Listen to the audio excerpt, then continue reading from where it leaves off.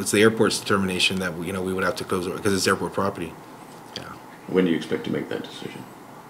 Well, again, if things go as planned and those components are completed by October, then we could move forward. We're actually engaged with DPW office in trying to resolve that issue. Again, I know that they're working with the legislature identifying monies to address both the sale of the properties or the acquisition of the properties or the land exchange from the landowners.